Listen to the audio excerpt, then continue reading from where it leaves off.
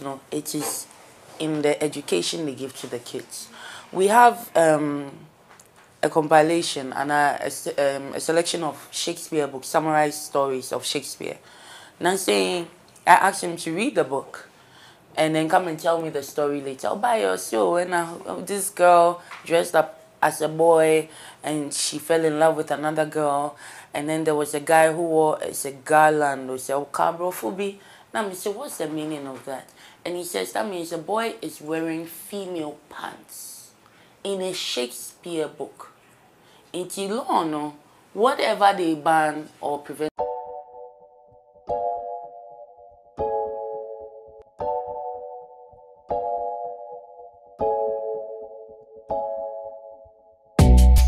For you cover it over amistytv. We are meeting back to back information. Yes, Shatta Michy on the news again. But this one, conversation Shatta Michy is a wakasa in the good way, the good manner. You feel it's Shatta Michy no 1 year.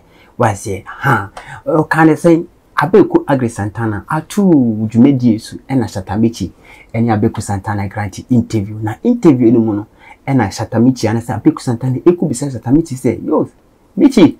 No, you said this arts LGBT plus community then ya nanado any nkofo yomo kuma fa ho as Sami Jemfi any nkofo was omo fight what is honorable Sam George the leader or kosamasa omo mani big now we say parliament a pass law say obani bema anas obani oba intimida bema ni bema intimida na those kind of arts are koso when it chie anas say kosema also okay ono no say Ghana parliament for a idea because of me implemented this law because this art no culture no man ba majesty book class one kind na book no the man one kind majesty or the man no so one kind this part we on meche mission no kind book no the book ni nsem na oba be ma sha oba pint eno obecheche meche na no cheche me certain way on say dabi it is a book kura ye dey ma akwala keto no so one kind sa conduct those kind of society nyama ye chiwo yema ni edaso wo ma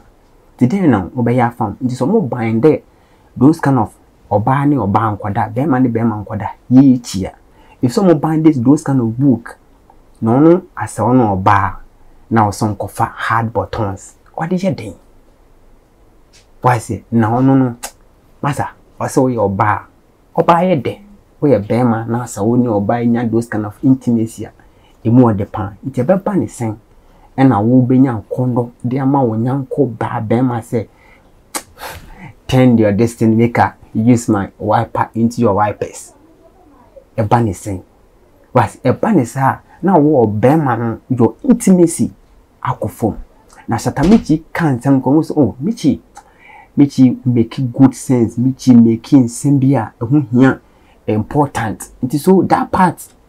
And I have the full gist for you. Me breaking it down. And I want to make a video the way Michy and Abeku Santana agree a grant interview or then the conduct of the attitude of gayism LGBT community plus are Ghana engine too. So no dear now even the books are those kind of conduct in no they say to make cancel that book or from our society or from our country. Benches Shatta Michy yaba na macrobeto subject no ediamo.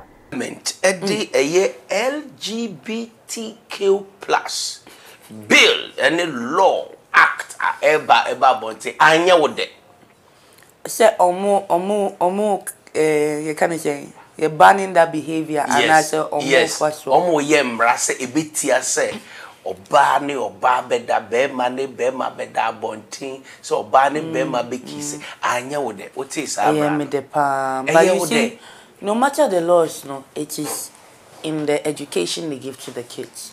We have a compilation and a selection of Shakespeare books, summarized stories of Shakespeare. Now saying, I asked him to read the book and then come and tell me the story later. Oh, by yourself, when this girl dressed up as a boy and she fell in love with another girl, and then there was a guy who wore a garland or said, "Cabrophobia." Now I said, what's the meaning of that? And he says that means a boy is wearing female pants in a Shakespeare book.